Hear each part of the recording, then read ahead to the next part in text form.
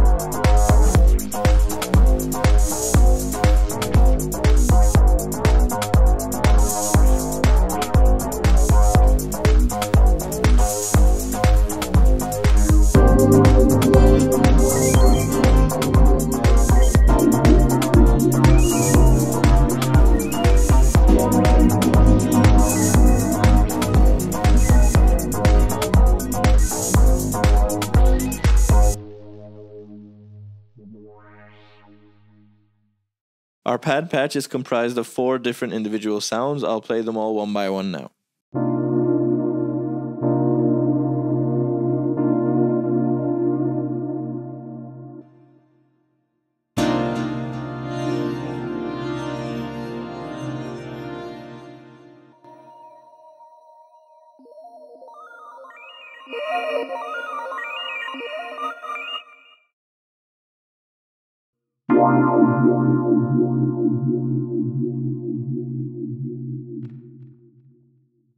What we've done is we've layered all of them in an instrument rack in Ableton. You can create a new instrument rack by creating a new MIDI track, coming to Instruments, and dragging the instrument rack over. And now all the synths and plugins you drag in here in this chain area here, which is opened here with these 3 lines, you can keep dragging in different plugins and different Ableton instruments and layering and building up your own instruments. And you can also save these to have layered sounds that you can get access right away. The idea here is mapping the volume of each layer to a vowel in Dubler. As you can see, as I'm speaking right now, because Dubler is right next to me, it's picking up all the different vowels and the volume keeps changing here.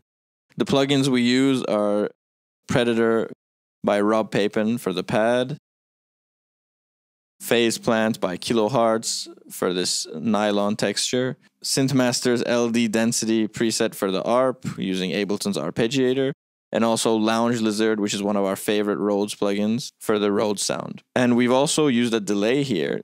The reason we're using delay is because there's lots of fast modulation going on here and we don't want a sound to immediately cut off when we change vowels. Because there's a delay, it will continue to resonate and float into the air even if we're not using its vowel, and so the layer doesn't disappear immediately. And we've also cut the lows with an EQ8 just to avoid lots of low frequency buildup, because there are lots of layers here and lots of low end could make everything sound muddy.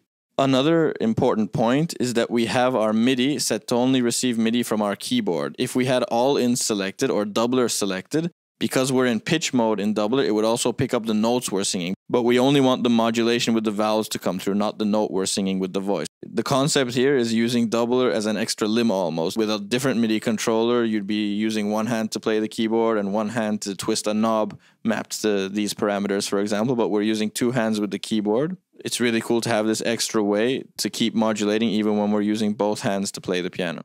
So now into Dubler. Our settings are pretty simple. We've just enabled controls. You can disable triggers. Scale doesn't matter because, again, we're only after this area here, what the vowels are doing. So come to Effects, and you'll notice all of the vowels are unlocked so we can use them. And the CC numbers here, 20, 21, 22, these are the default numbers when you open Dubler.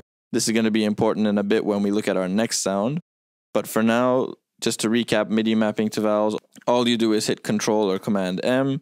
You choose the parameter. In this case, we chose our volumes here in the instrument rack.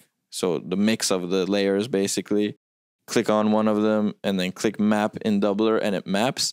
And here in Ableton, again, when you click Command M, you get to see your list of modulations and you can set limits.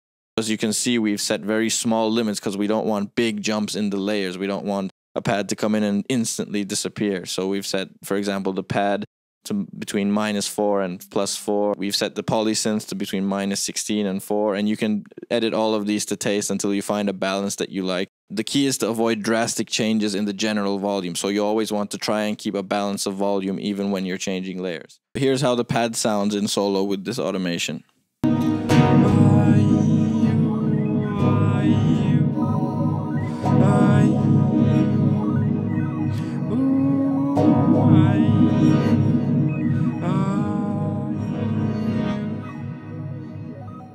We map the O to the ARP, the A to the pad, and the E to the polysynth. So let me stress the E, for example.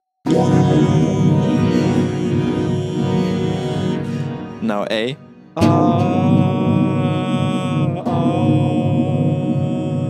And O for the ARPs.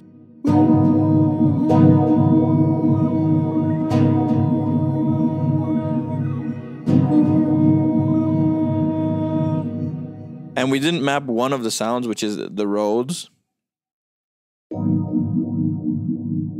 It's good to keep one of them unmapped, again, for that point about keeping the general volume steady. You want one sound that's always there, keeping the foundation of the chord progression.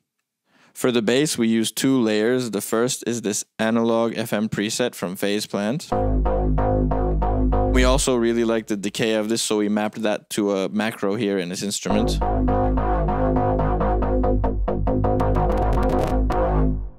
So that's a cool one to modulate with vowels too. And we also added another layer, this bass preset in Ableton. Here's how that sounds. We also mapped its filter cutoff to a macro here, so we can easier map it to Dubler.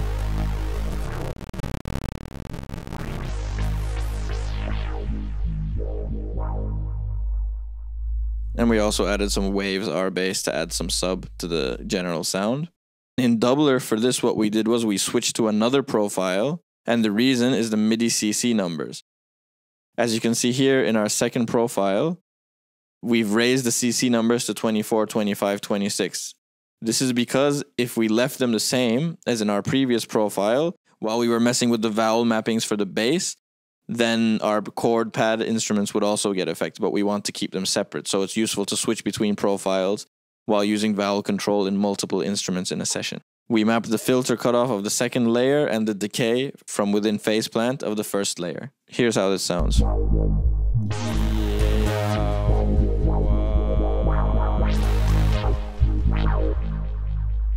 When we stress the A, the decay increases. When we stress the E, the filter cutoff increases. And when we stress U, because nothing's mapped to the U, both the A and E values go down. So that's also useful. Even though we haven't mapped anything to the O, it's still useful to be able to bring down the E and the A both at once. So that's something to keep in mind.